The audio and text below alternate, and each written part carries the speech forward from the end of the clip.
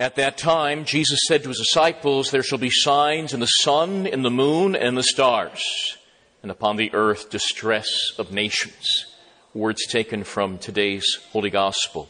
In the name of the Father, and of the Son, and of the Holy Ghost. Amen. In the Old Testament, in the first book of Kings, to be exact, the good Lord grants Israel its first king, namely King Saul, who was of the tribe of Benjamin. King Saul is very tall. He's a strong figure who becomes filled, the Bible tells us, with the Spirit of God after being anointed by the prophet Samuel. But King Saul has a penchant for disobeying the direct orders of the good Lord. And as a result of his sin, Saul is rejected by the king, or rejected as king, I should say, by the good Lord. And David, the son of Jesse, a man after the heart of God, is chosen in his place. Yet despite being the chosen one to lead God's people, David will not usurp the throne. He will not revolt against King Saul. David rather will wait for the good Lord to remove Saul, who was anointed and appointed as king. David, the Bible is clear, is very handsome, and he's a charismatic personality. David is also filled with great courage and gains the allegiance of the people, especially with his killing off of Goliath, the giant Philistine and sworn enemy of the Hebrews. King Saul is filled with jealousy. He's filled with rage against David, and he seeks any number of ways to kill David. Twice, the Bible says, he seeks to pierce David through with a spear. King Saul also offers his daughter in marriage to David, but only at a cost of killing many Philistines and endangering his own life in the process. King Saul is truly possessed. The Bible is clear. King Saul is possessed by a demonic spirit and even consults a witch to gain insight. But despite all these attacks, all these dangers, David remains on the defensive. He protects himself, of course, but David never seeks to kill King Saul. Gathering a faithful army of men about him, David becomes a fugitive on the run from King Saul. And on two occasions, mind you, David has an easy opportunity to kill Saul. Once, as the king was relieving himself in a cave, at another time when David and a few companions find themselves before a sleeping King Saul in his royal tent. But David refuses to lift the sword against King Saul. No one but the good Lord is to take out the one that the good Lord has anointed. David will wait until the Lord removes Saul from the scene. David will not ascend the throne until the time has come, according to the workings of divine providence. Saul was still David's king, no matter how wicked and evil Saul was. And this title of king rendered the person of Saul inviolable. David did not usurp the throne. He did not demand Saul's resignation or abdication. He did not question Saul's legitimacy to act as a king. He did not participate in a revolution against the Lord's anointed, though Saul had fallen from grace. Though all of his hot-headed advisors suggested otherwise, David would act on the defensive and not be the aggressor, for he embraced the mysterious plans of divine providence and what God will allow. The good God had promised David the throne, but had not authorized him to lay violent hands upon Saul. As a result of this, the great church father and church doctor, St. John Chrysostom, stated that David gained more merit in sparing Saul than in killing Goliath, the Philistine. David would officially become king only after Saul had died in battle, literally falling upon his own sword as opposed to be taken by the enemy army. Now, on February 11th, 2013, Pope Benedict XVI announced his abdication from the throne of St. Peter. At the end of that month, Benedict would no longer act as Bishop of Rome and the visible head of the mystical body of Christ on earth. This unprecedented move, simply retiring from office due to age or weakness, certainly has severely damaged the papacy. On March 13th, 2013, at 7:13 p.m., lots of 13s, white smoke arose from the chimney of the Sistine Chapel announcing the election of a new pontiff. Habemus Papam. We have a pope. Initially, I did not know the identity of the new pontiff, but I soon found out that he was a Jesuit, and a Jesuit from South America. To be honest with you, I was not very confident about the new papacy. Very concerned, in fact, from day one. Furthermore, when he appeared on the balcony without the mozzetta, without the traditional velvet shoulder-length cape, I was concerned that his rejection of time-honored customs might suggest that this new pope had certainly a disdain for tradition. People spoke of his Marian piety, trusting that perhaps Our Lady would temper the new pope's revolutionary tendencies. One thing was for sure, though, we had a new pope, period. No voting cardinal, not even the canon law expert and former prefect of the Vatican's highest court, Cardinal Burke, ever questioned the legitimacy of Benedict's resignation or the legitimacy of Francis's election. And this is the case still to this day. No voting cardinal has ever clamored for Francis's resignation. Like David, Cardinal Burke sees with the eyes of faith. He embraces the mysterious workings of divine providence.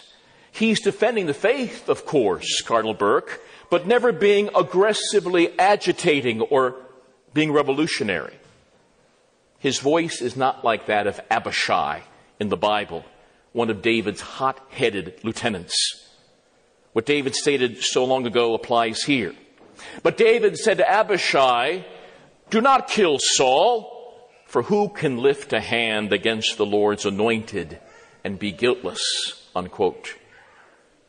But despite the example of Cardinal Burke and the obvious legitimacy of papacy of Pope Francis, various Abishais have arisen, hot-headed, unthinking, and revolutionary in their mindset. They aggressively attack the legitimacy of Pope Francis, like untrained pundits foolishly pontificating on matters that are well beyond their pay grade and certainly mysterious. They draw dogmatic conclusions with an arrogant air of pseudo-infallibility. And sad to say, even a bishop has fallen prey to this insanity, albeit a retired bishop. Stating his unfiltered, unthoughtful, imprudent, and revolutionary position on the matter of the pontificate of Francis on an internet blog website, the former bishop of Corpus Christi, Texas, concluded writing, quote, "I call for a meeting of 12 valid cardinals to declare the papacy of Francis the Merciful invalid, as well as declaring invalid the status of the title cardinal on all the men he tried to elevate to the College of Cardinals," unquote. The Abishai spirit is strong in him as he seeks to do away with the anointed one of God, referring to Bergoglio, as he calls him, as an anti-pope. These imprudent statements made by both clergy and laity, their insulting language, their demands for resignation have had a bad effect. A recent poll was done on a conservative Catholic website regarding the identity of the present pope. Who's pope? Of the hundreds and hundreds of respondents to this poll, more than 70% believe that Benedict was still the reigning pontiff. Extraordinary. Holy Mother Church has entered into the Advent season on her calendar and in her liturgy as well.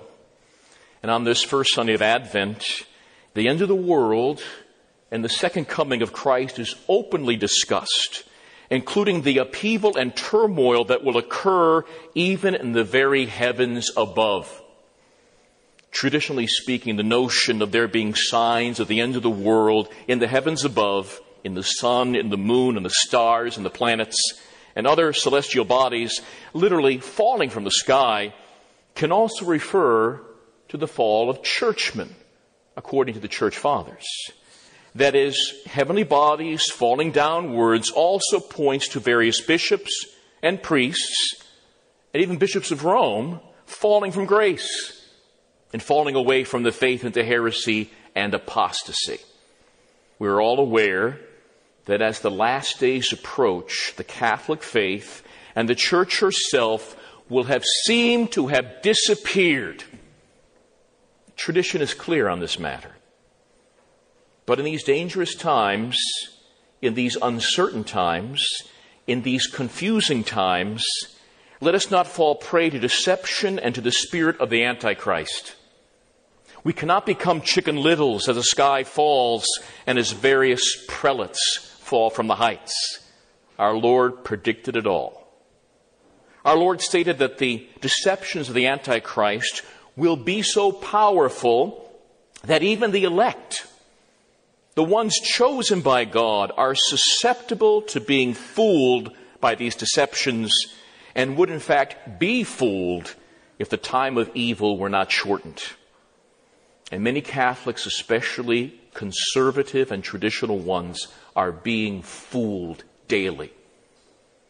What did Pope Benedict XVI actually state in his resignation speech on February 11, 2013? Have we actually read what he said?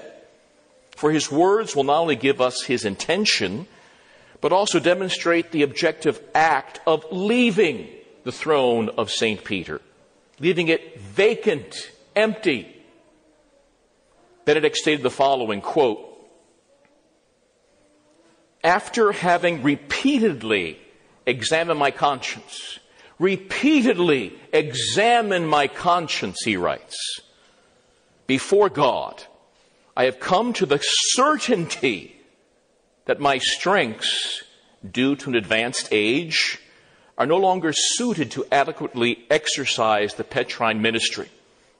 He continues, "For this reason, and well aware of the seriousness of this act, and with full freedom,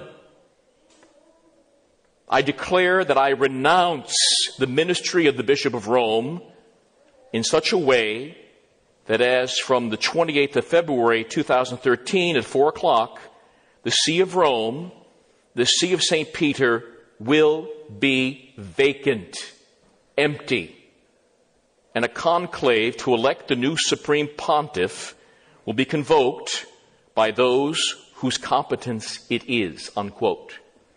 Full freedom, having examined his conscience, he renounces the throne, and the throne is empty.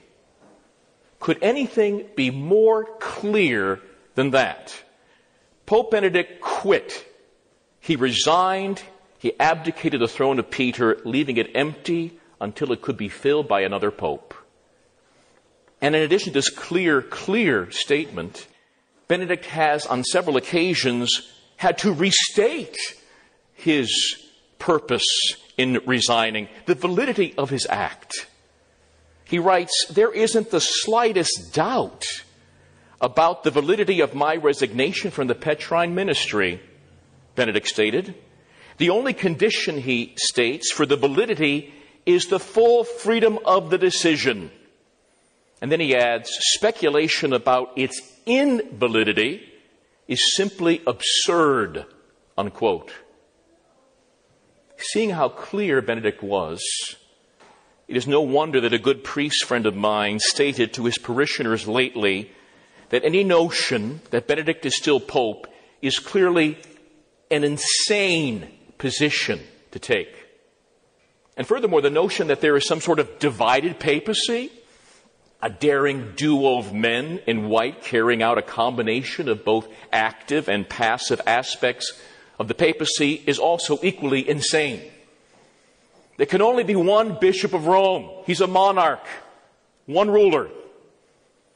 Benedict's confusing statement regarding his still having a share in the Petrine ministry, or still being within the enclosure of St. Peter, was not to be taken literally, but only figuratively, as is clearly indicated by Benedict's carefully worded phrase, quote, so to speak, versus stating openly that he's still Pope. That retired bishop that I mentioned who blogs regularly, blogging, the retired bishop mentioned earlier fell prey to that error so common today of expanding the charism of papal infallibility to the point of the ridiculous, as if the Pope were impeccable, somehow unable to sin, unable to speak anything against the faith. The bishop erroneously states the following quote, if Bergoglio, as he calls him, seems repeatedly to engage in material error, that first raises the question of the validity of his election, because one expects an authentically elected Roman pontiff miraculously and uniformly to be entirely incapable of stating error in regards to faith and morals, unquote. That he somehow protected miraculously from ever speaking any error against the faith. You wonder if this good bishop ever read a church history book in his life. Didn't the case of the very public error of Pope John the 22nd come to his mind at least? With this statement made by the former bishop of Corpus Christi, Texas, as a measurement for who is and who is not a pope, you wonder if we've actually even had a real pope since Pope St. Pius X. There have been more than a few erroneous statements and scandalous actions over the last 50 years especially. Various conservative Catholics are up in arms against Pope Francis's confusing statements and teachings that are unsound and offensive to pious ears. But where were their voices in previous pontificates? In other words, people would decry Pope Francis's lack of liturgical reverence, not genuflecting at the time of the consecration. But what about the de facto destruction of the Roman Rite by Pope Paul VI? I think one was a little bit more serious, wouldn't you? Many are up in arms, and rightly so, about Holy Communion being made available in certain cases for the divorced and remarried Catholic still engaged in adulterous acts. For the divorced, receiving communion, yes. Yet one, Father Ratzinger, held the same position as far back as 1972. And today, even though his position evolved on the matter, Benedict would still allow such persons in adulterous unions to act as sponsors for the sacraments or leaders in church communities. And yes, it is true that Pope Francis spoke in a vulgar way on a plain interview regarding a woman who had 8 children by cesarean section and made that vulgar statement, we're not like rabbits.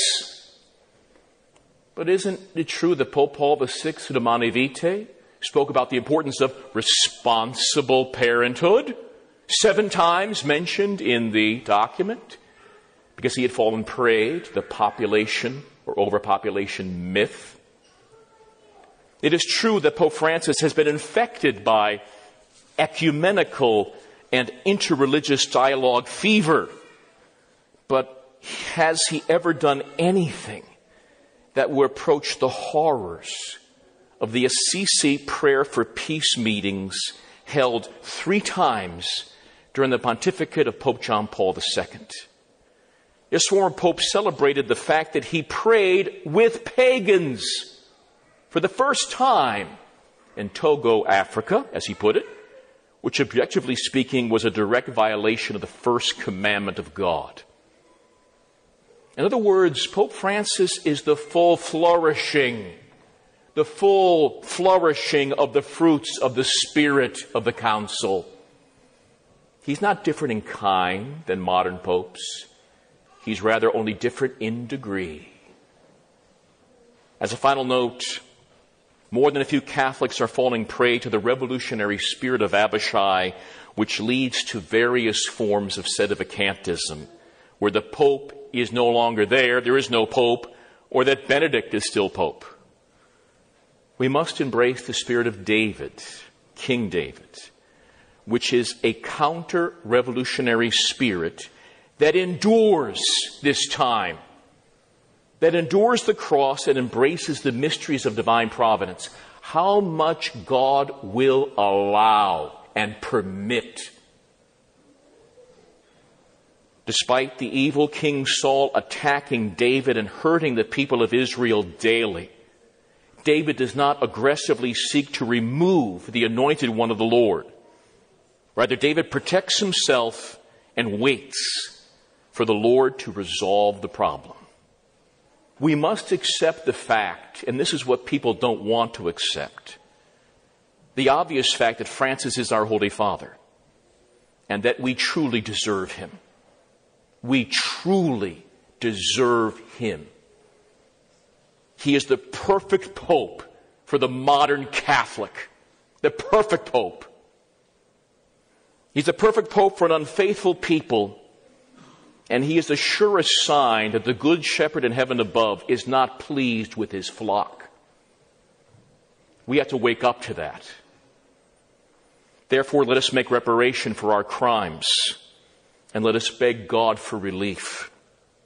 In Advent, we say, "Come, Lord Jesus, and save us. Come and do not delay.